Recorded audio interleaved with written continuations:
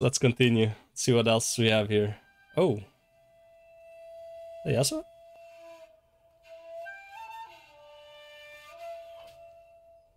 Oh, arrows. More arrows. Yep, Jasuo! There you go, some more Jasuo. Look at all these arrows, holy fuck.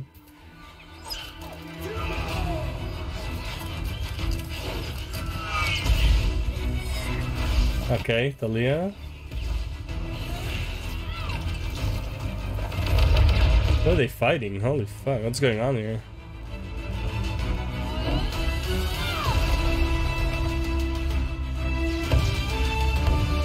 Oh, that's pretty cool.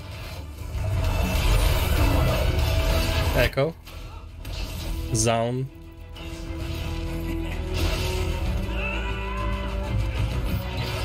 Oh. Oh, it's Blitz.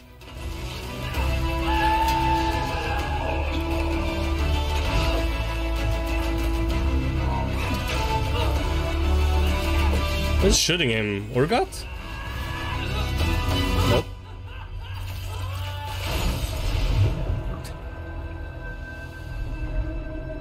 Oh yeah, this one I didn't understand the reference. Like, why is Misfortune in the water and why is the... whatever, the sea god, whatever his name was, is destroying her ship? I didn't really understand this part at all. I didn't even, like, see anything about it. Yeah, like, why is this the sea god trying to catch her? I'm sure someone covered. I'm sure Necrit covered it. I just didn't see it. I have so many friends who aren't in the whole high fantasy stuff who loved Arcane and got into League lore after seeing it. For players, it's less interesting, but for general public, it's an entry point. I feel like you're right, but again, yeah, I know it's something with Illaoi. I just don't remember Illaoi being against Misfortune necessarily. Tianli, I agree with you. Overall, Arcane is a good thing. I'm not saying it's not. I'm just saying probably could have been better stories. I know what you mean about how LOL has way more interesting stuff than Piltover, but I really think the Piltover story was a good idea to start with.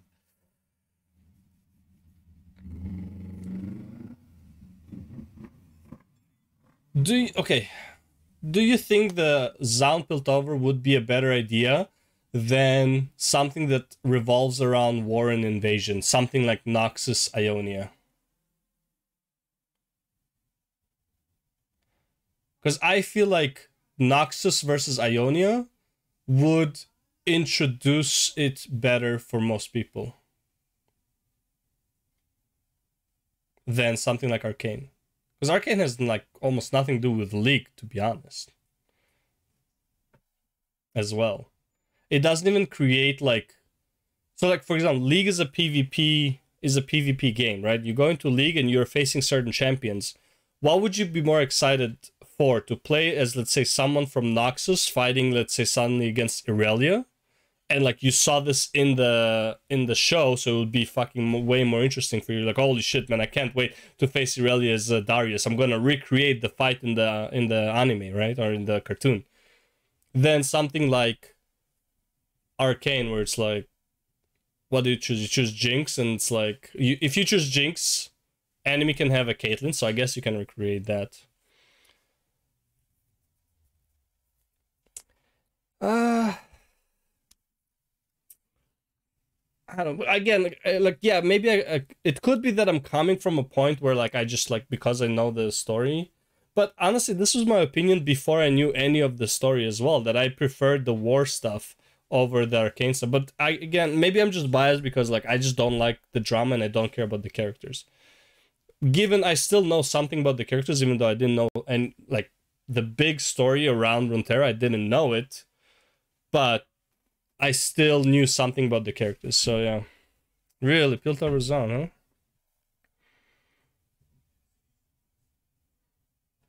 Oh, so you think maybe they used the...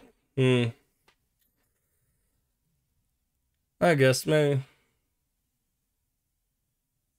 I don't know. It's honestly, it's like, there's no real point to speculate about this. I just... I guess maybe I'm just biased. I just wasn't really interested in those characters, so maybe that's probably why maybe that's why I'm thinking it. But yeah, there are just so many better stories. I don't know. Anyways. Okay, Lucian going up there, yeah. Wants to save his wife.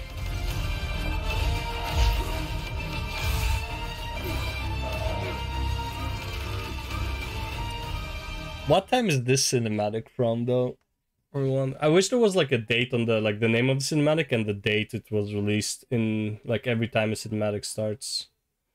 So this is after Gangplank died. This is probably around the time when the harrowing happens, maybe slightly after. Right? Make more sense to build up the big stuff, though, don't you think? Dragon Blood, this cosmetic level story right from beginning felt not that great. Dota's Dragon Blood felt more like a Berserker type anime for me. It's also like, at least the thing is, I like Arcane more than Dota? Yes, but I like that Dota chose very, very popular champions for their story. You got fucking, what's his name? You got Terrorblade. I wish there was more Terrorblade, obviously. You got Dragon Knight. You got the Moon Priestess, whatever her name is. I keep forgetting. You got Luna. It's like very, very popular. Also, the original characters of Dota, right? So I loved the champions that they chose for the show, but I feel like there wasn't enough in the Dota animation. Also, isn't there like another Dota animation coming out? Because like that didn't really solve a lot of stuff, right? There's like so much missing from the Dota animation. Like they chose very big characters, and again, I knew about the characters, so it's kind of different. If someone who completely didn't know about Dota and like you introduced to these characters, what's his name? The mage, I remember him as Kel'Thas, obviously from Dota, from Warcraft 3. I forgot his name, but like I don't know what he is. He's not even a prophet. Whatever he is, the sage or something. The goddess was kind of like random, right? It's like just like an extra being. But you wouldn't understand the characters as much as a first-time viewer. So if I could put in this, Arcane probably did a better job introducing the world to non-Riot, non-League players. Dota made the anime for its player base. That's kind of how I feel about that. I think it would make more sense to build up to the big stuff, though, don't you think? Yes, build up to the big stuff, but I don't see how Zaun and Piltover builds up to the big stuff. The only introduction to Noxus we had from the Arcane animation was when the chick that looks like Senna, her mom was a Noxus general. That is literally the only reference we had to something outside of Piltover Zaun for the whole animation.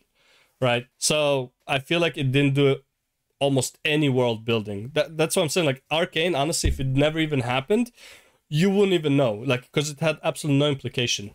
I would say that Zaun and Piltover is the place that is most like the real world, so more of the audience could relate. But I would really like a show of Shurima's Fall.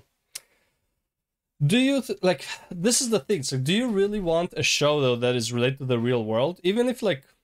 So here's the thing, if you're interested in fantasy animations, would something that seems like the real world have be something you're interested in? Or would you like fantasy, which is like magic, combat, war, and stuff like that?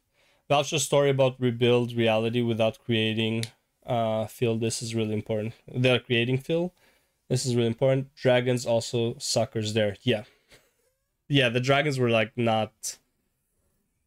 Yeah, like I feel like the story of Dota, Dragon Blood was just not as good. But I feel like they chose the great characters. But someone who just comes from not Dota background would be extremely confused, and would have to take everything at face value, which really loses a lot of the meaning. for the characters, right?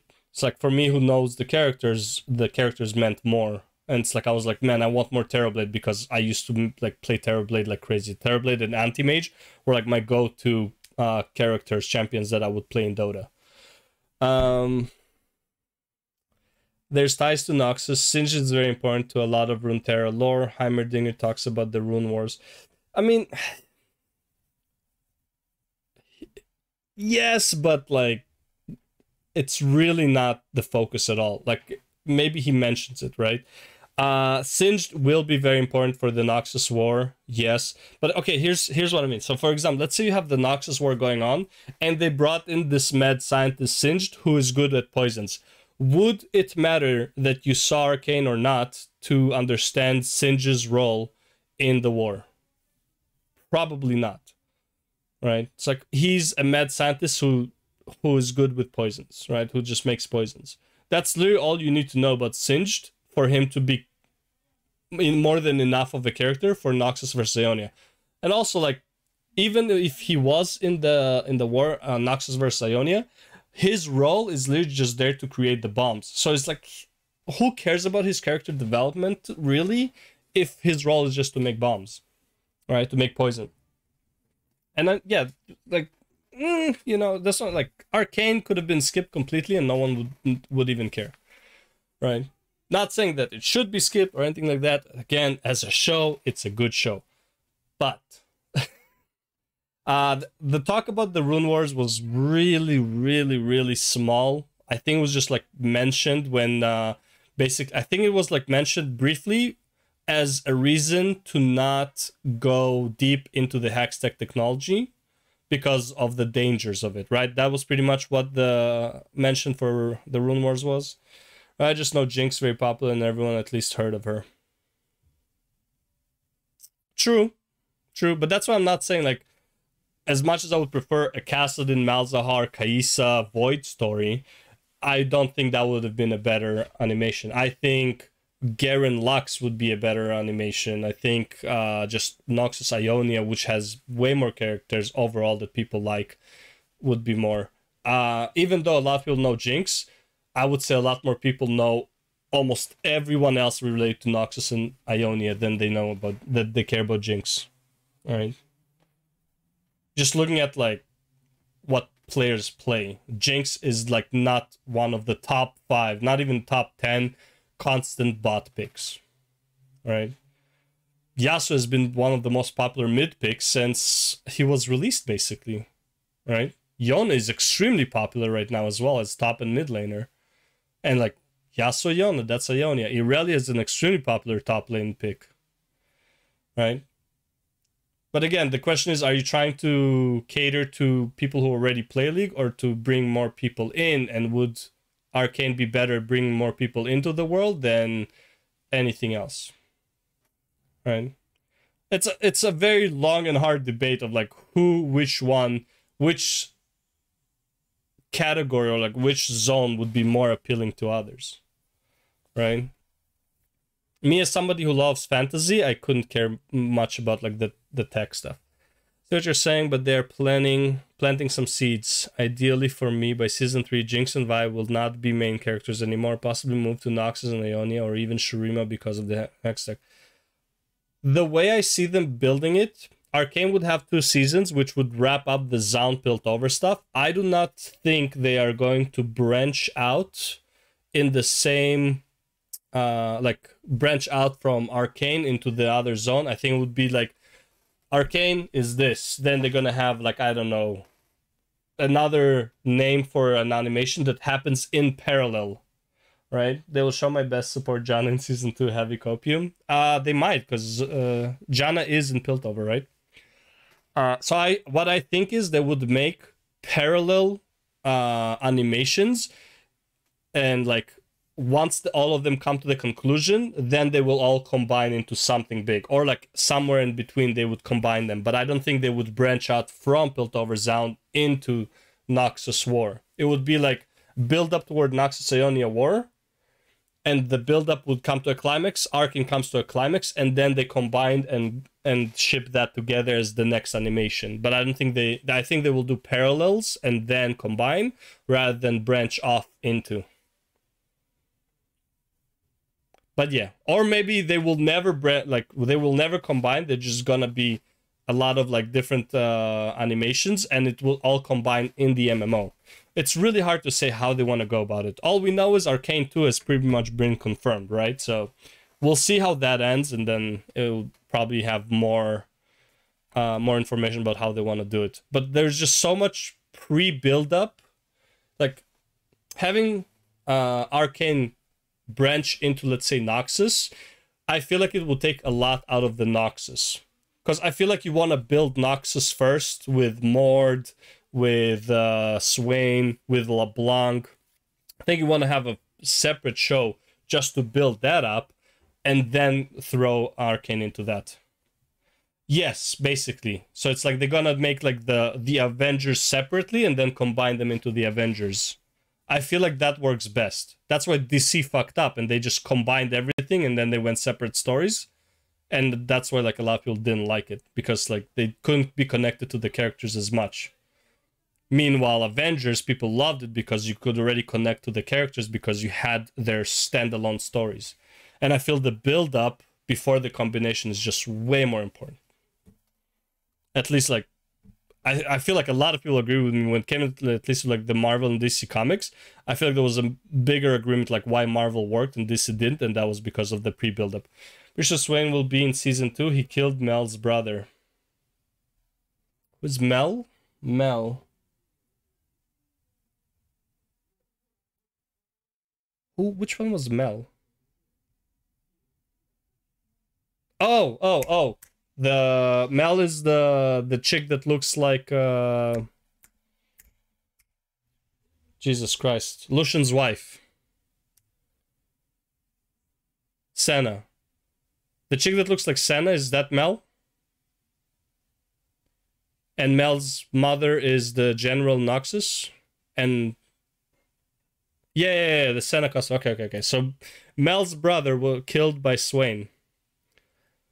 Well, this also depends on what happens, like, because season 1 ended with a massive rocket flying towards where Mel was. So, like, she might not even be alive for season 2. You know, like, for all we know, the only survivor from Jinx's rocket into that tower would have been Jace, right?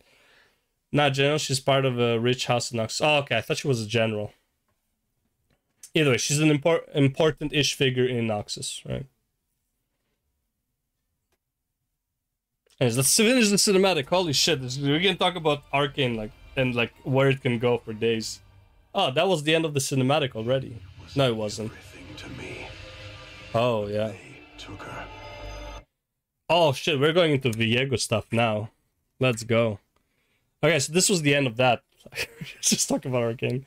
Viego equals Thanos of Runeterra.